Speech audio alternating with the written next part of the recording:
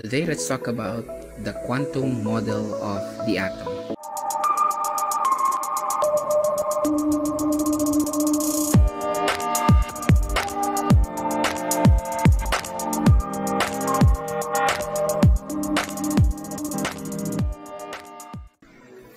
Back then, the most acceptable model of the atom is what we call the shell model, which shows how electrons are located in exact places known as shells.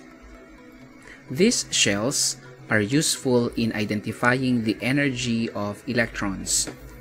An electron residing on the first shell has lower energy than the electron in the second shell. The idea is, the farther an electron to the nucleus, the higher its energy. But scientists have discovered that electrons have uncertainties, which led to the enhancement of the shell model to quantum mechanical model. But it is good to remember that the shell model can still be useful, especially when predicting certain properties of the atom.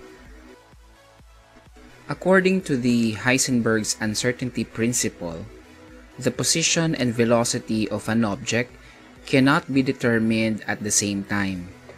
Now, this principle is found to be applicable to electrons, which means the position of electrons are uncertain, or to simply say it, we cannot identify the exact location of electrons. What we can do is to identify the area where we can possibly find it, or find them. Think of it this way. Between the two clouds, which one do you think carries more rain? Well, generally speaking, the darker the cloud, the more rain it contains. Same as with the quantum mechanical model.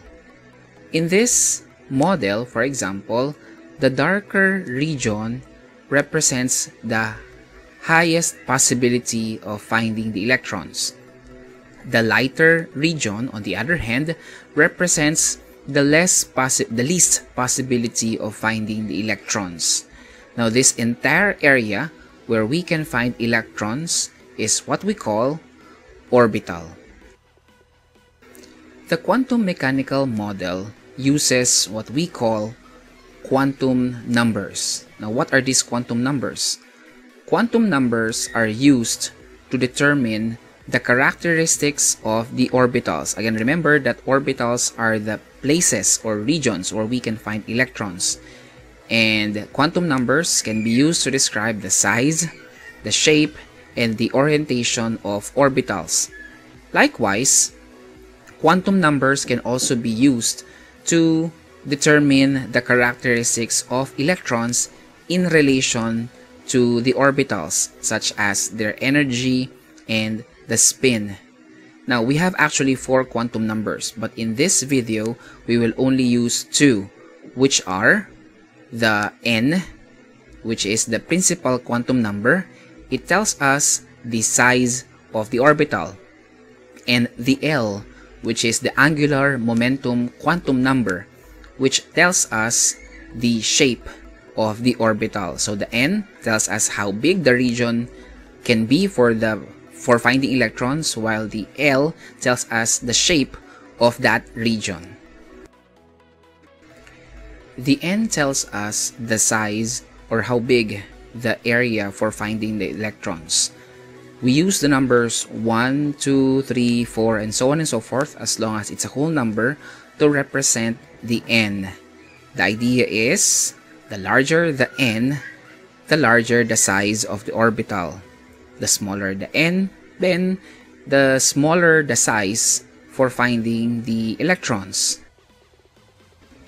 The L tells us the shape of the orbital, and we use the letters S, P, D, and F to represent the L, or the shapes.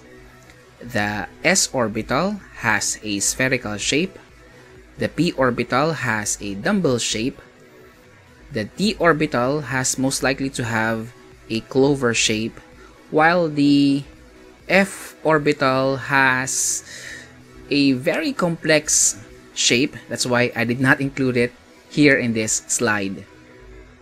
Now, the letters can go beyond F, but as of the 118 elements in the periodic table of elements, no atoms have reached beyond the F orbital so far. Now, I want you to remember this. An atom can have more than one orbital shapes. It depends on the size of the atom or the value of the n. Now take a look at this table. This table summarizes the possible shapes of orbitals in terms of the size of the orbital. For example, if the value of n is 1, then there can only be one orbital shape, and that is the s orbital. If n is equal to 2, then there are two possible orbital shapes, which are the s and the p. And if n is equal to 3, then we can have s, p, and d orbitals. Now that's it for today's video.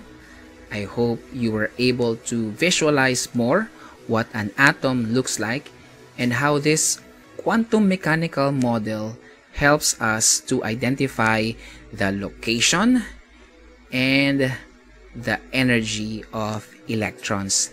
Thank you for watching and have a nice day. Tell me pretty lies, look me in the face, tell me that you love me, even if